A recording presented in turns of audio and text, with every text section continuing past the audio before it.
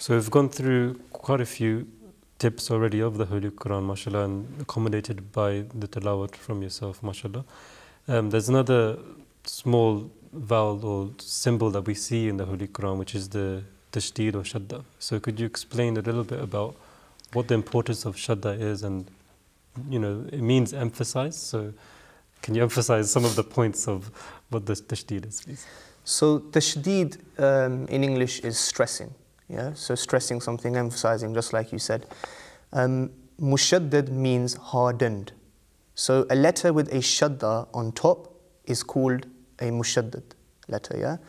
And this sign signifies a letter being pronounced twice. So again, the aspect of emphasizing, you know, it comes from here. If we take a look at the word inna, we can see the example of this tashdid. So there are two steps to this.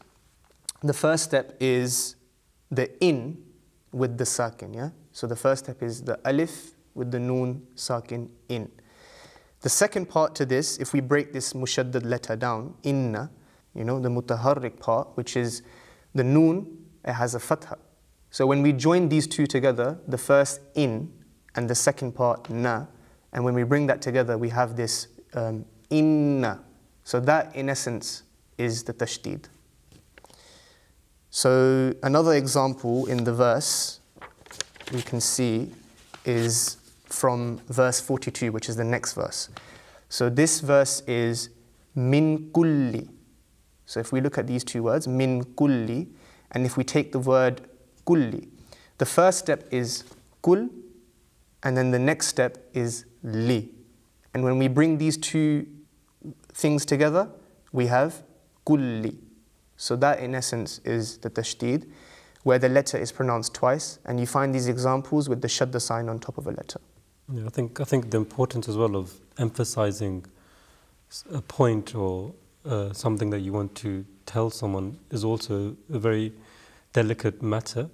But the way Allah the Almighty has said it in the Holy Qur'an, especially in some places where He says that surely we have sent down the Holy Qur'an, and adding those letters of Shadda also adds that emphasis to the point that, you know, the Holy Qur'an is something which is protected by Allah the Almighty Himself. So that aspect of tashdid is a beautiful point that you made.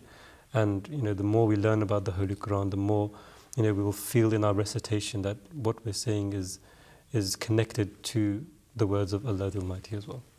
So Jazakallah for that.